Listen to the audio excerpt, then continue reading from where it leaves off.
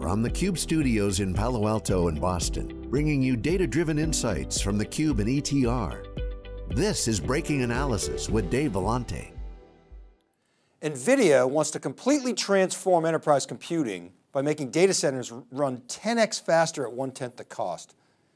Nvidia's CEO Jensen Huang is crafting a strategy to re-architect today's on-prem data centers, public clouds and edge computing installations with a vision that leverages the company's strong position in AI architectures.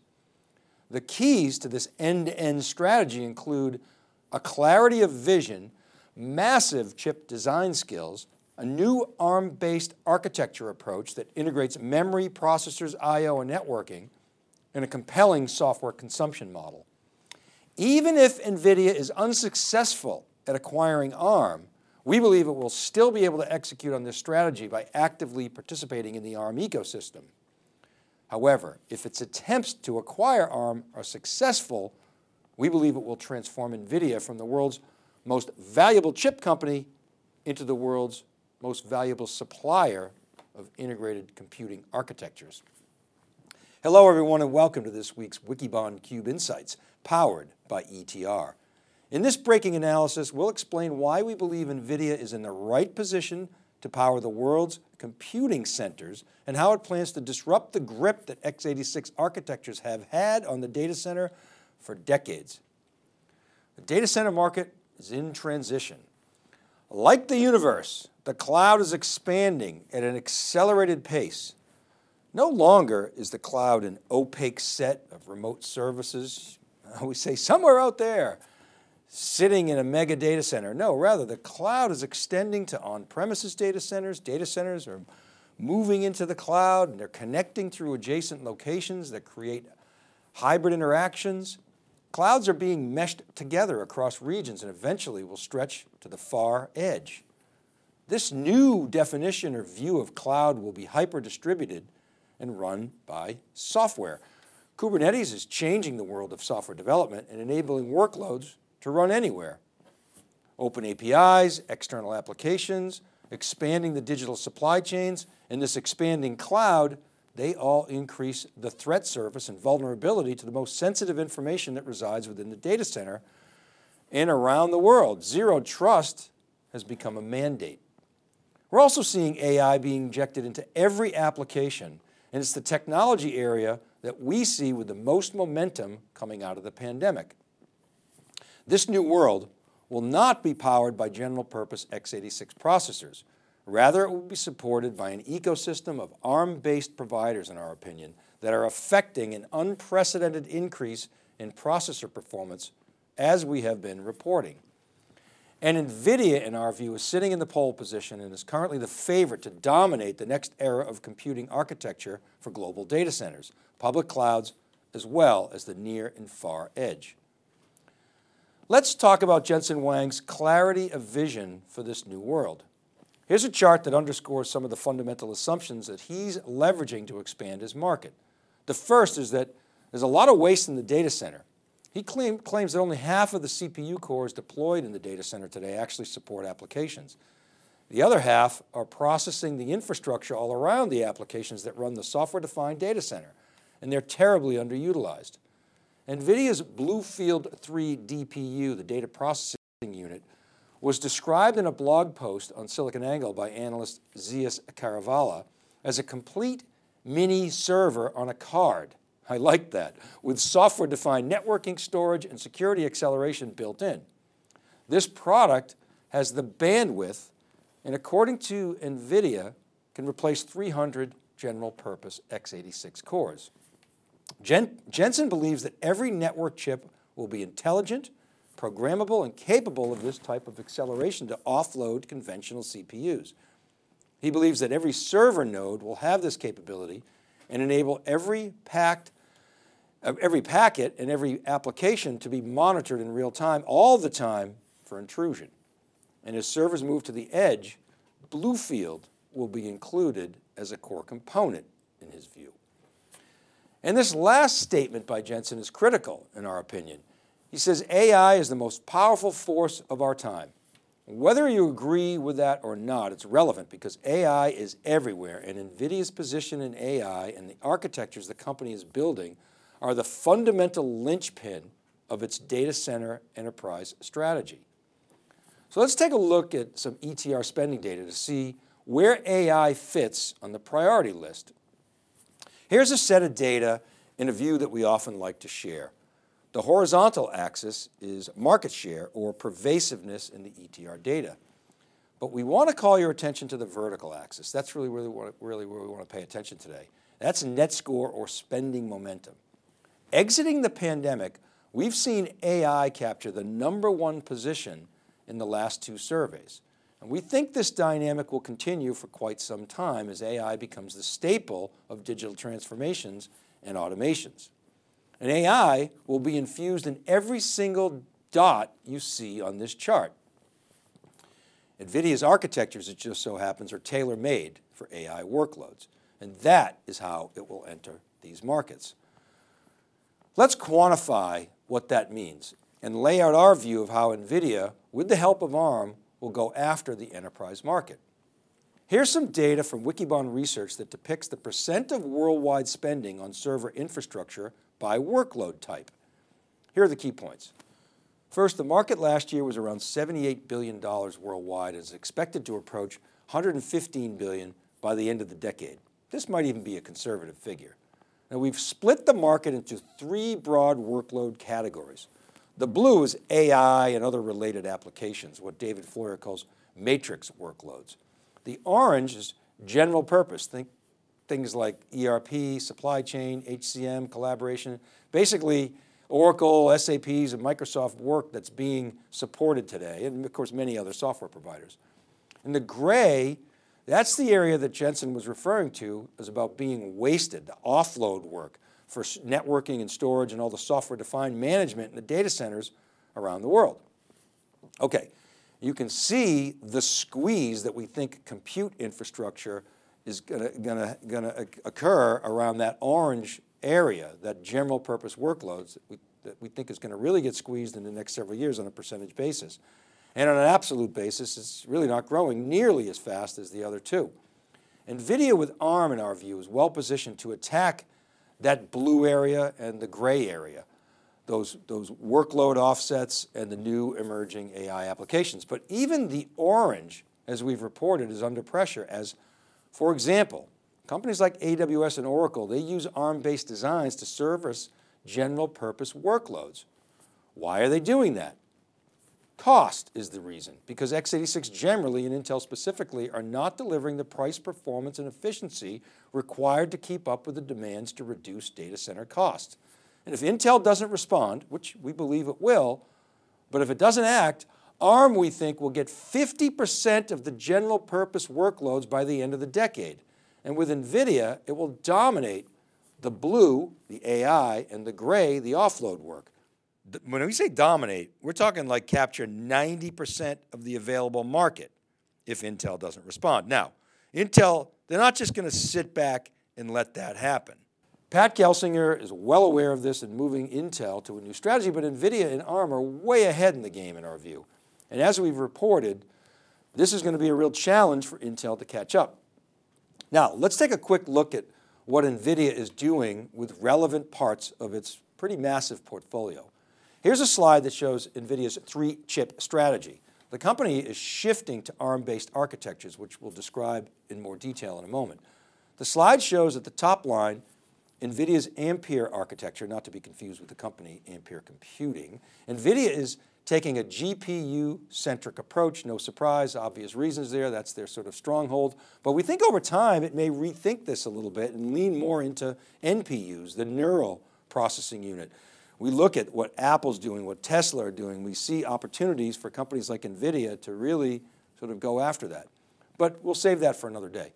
Nvidia has announced its Grace CPU, a nod to the famous computer scientist Grace Hopper. Grace is a new architecture that doesn't rely on x86 and much more efficiently uses memory resources. We'll again describe this in more detail later. And the bottom line there, that roadmap line, shows the Bluefield DPU, which we described as essentially a complete server on a card. And this approach, using ARM, will reduce the elapsed time to go from chip design to production by 50%. We're talking about shaving years down to 18 months or less. We don't have time to do a deep dive into Nvidia's portfolio, it's large, but we want to share some things that we think are important, and this next graphic is one of them.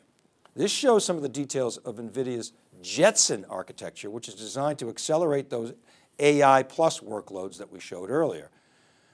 And the reason is that this is important in our view is because the same software supports from small to very large, including edge systems. And we think this type of architecture is very well suited for AI inference at the edge, as well as core data center applications that use AI. And as we've said before, a lot of the action in AI is going to happen at the edge. So this is a good example of leveraging an architecture across a wide spectrum of performance and cost. Now we want to take a moment to explain why the move to ARM-based architectures is so critical to Nvidia. One of the biggest cost challenges for Nvidia today is keeping the GPU utilized. Typical utilization of GPU is well below 20%. Here's why. The left-hand side of this chart shows essentially racks, if you will, of traditional compute and the bottlenecks that Nvidia faces. The processor and DRAM, they're tied together in separate blocks. Imagine there are thousands of cores in a rack. And every time you need data that lives in another processor, you have to send a request and go retrieve it. It's very overhead intensive. Now, technologies like Rocky are designed to help, but it doesn't solve the fundamental architectural bottleneck. Every GPU shown here also has its own DRAM and it has to communicate with the processors to get the data, i.e. they can't communicate with each other efficiently. Now the right-hand side shows where Nvidia is headed. Start in the middle with system on chip, SoCs. CPUs are packaged in with NPUs, IPUs, that's the image processing unit, XPUs, the alternative processors. They're all connected with SRAM, which is, think of that as a high-speed layer, like an layer 1 cache. The OS for the system on a chip lives inside of this, and that's where Nvidia has this a killer software model. What they're doing is they're licensing the consumption of the operating system that's running this system on chip and this entire system, and they're affecting a new and really compelling subscription model. Maybe they should just give away the chips and charge for the software like a razor blade model. Talk about disruptive. Now the outer layer is the DPU and the shared DRAM and other resources like the Ampere computing, the company this time, CPUs, SSDs, and other resources. These are the processors that will manage the SoCs together. This design is based on Nvidia's 3-chip approach using Bluefield DPU, leveraging Mellanox, that's the networking component. The network enables shared DRAM across the CPUs, which will eventually be all ARM-based. Grace lives inside the system on a chip and also on the outside layers. And of course, the GPU lives inside the SoC in a scaled down version, like for instance, a rendering GPU. And we show some GPUs on the outer layer as well for AI workloads, at least in the near term. Eventually we think they may reside solely in the system on chip, but only time will tell. Okay, so as you can see, Nvidia is making some serious moves, and by teaming up with ARM and leaning into the ARM ecosystem, it plans to take the company to its next level. So let's talk about how we think competition for the next era of compute stacks up. Here's that same XY graph that we love to show, market share or pervasiveness on the horizontal tracking against net score on the vertical. Net score again is spending velocity. And we've cut the ETR data to capture players that are big in compute and storage and networking. We've plugged in a couple of the cloud players. These are the guys that we feel are vying for data center leadership around compute. AWS is a very strong position. We believe that more than half of its revenues comes from compute, EC2. We're talking about more than $25 billion on a run rate basis. That's huge. The company designs its own silicon, Graviton 2, et cetera, and is working with ISVs to run general purpose workloads on ARM-based Graviton chips. Microsoft and Google, they're going to follow suit. They're big consumers of compute. They sell a lot, but Microsoft in particular they're likely to continue to work with OEM partners to attack that on-prem data center opportunity. But it's really Intel that's the provider of compute to the likes of HPE and Dell and Cisco and the ODMs, the ODMs are not shown here. Now, HPE, let's talk about them for a second. They have architectures. Now, I hate to bring it up, but remember the machine? I know it's the butt of many jokes, especially from competitors. It's been, frankly, HPE and HP, they deserve some of that heat for all the fanfare and then that they put out there and then quietly, pulled the machine or put it out to pasture. But HPE has a strong position in high performance computing, and the work that it did on new computing architectures with the machine and shared memories, that might be still kicking around somewhere inside of HP and could come in handy for someday in the future. So HPE has some chops there. Plus, HPE has been known, HP historically has been known to design its own custom silicon. So I would not count them out as an innovator in this race.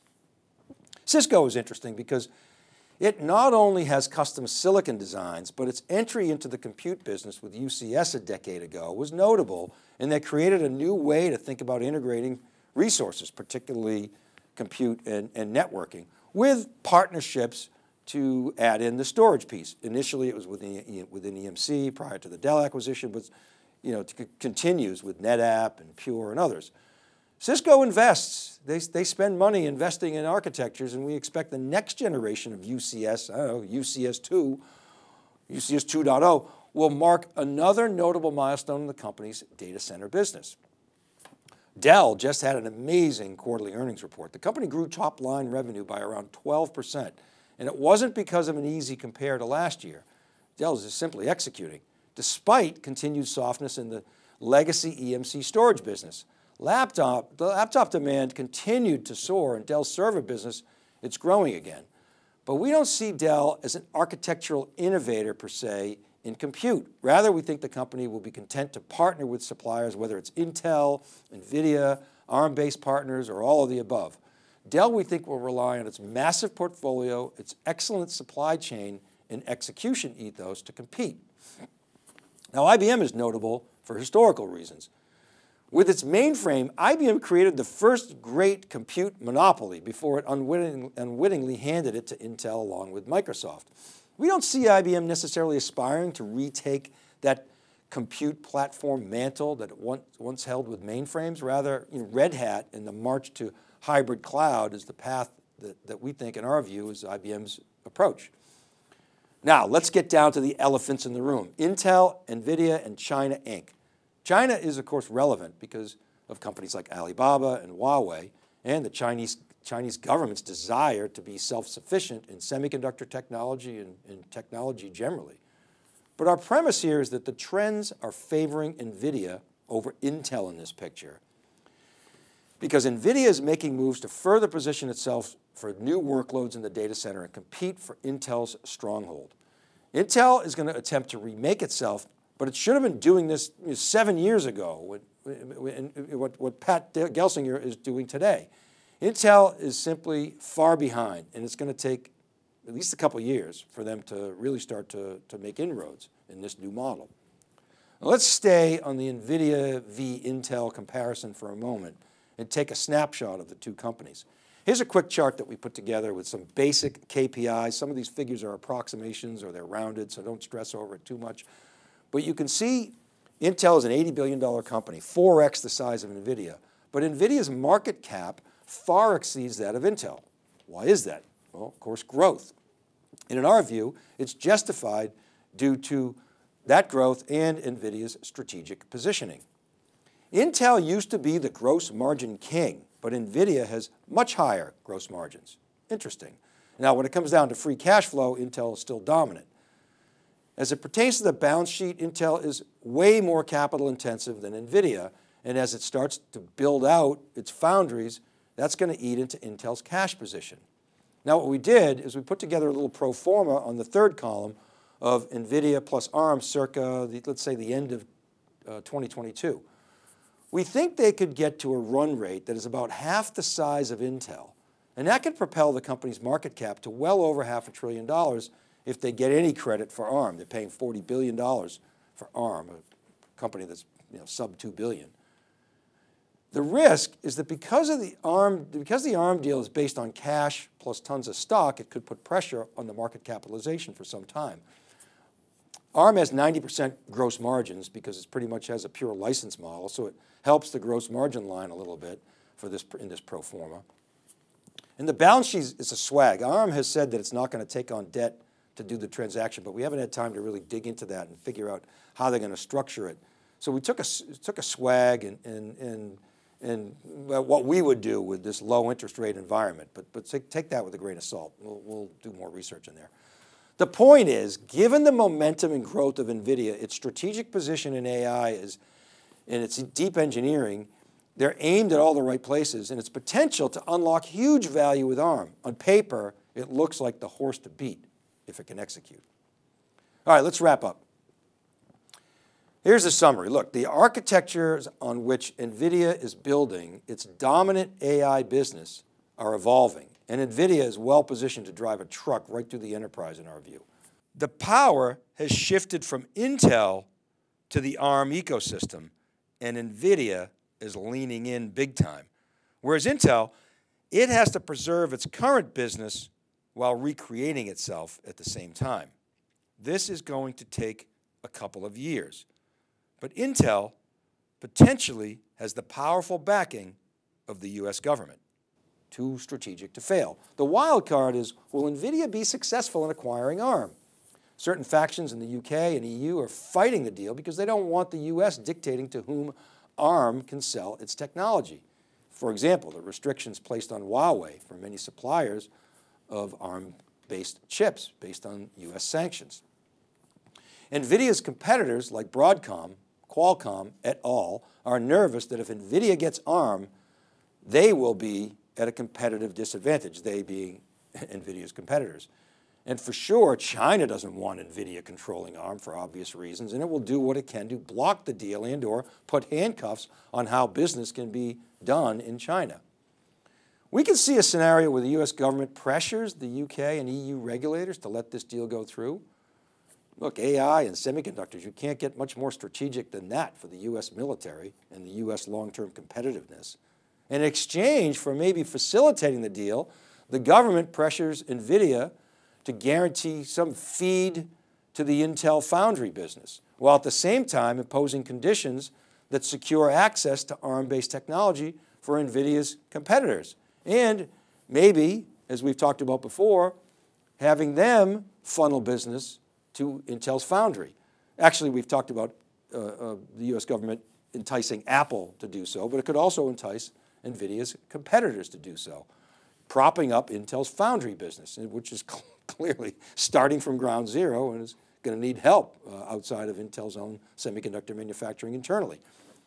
Look, we don't have any inside information as to what's happening behind the scenes with the US government and so forth, but on its earnings call, Nvidia said they're working with regulators that are on track to complete the deal in early 2022.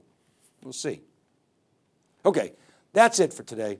Thank you to David Floyer, who co-created this episode with me. And remember, I publish each week on wikibon.com and siliconangle.com. These episodes, they're all available as podcasts. All you got to do is search Breaking Analysis Podcast. And you can always connect with me on Twitter @dvellante or email me at david.vellante@siliconangle.com. Always appreciate the comments on LinkedIn and in the Clubhouse. Please follow me so you can be notified when we start a room and riff on these topics. And don't forget to check out etr.plus for all the survey data. This is Dave Vellante for theCUBE Insights, powered by ETR. Be well, and we'll see you next time.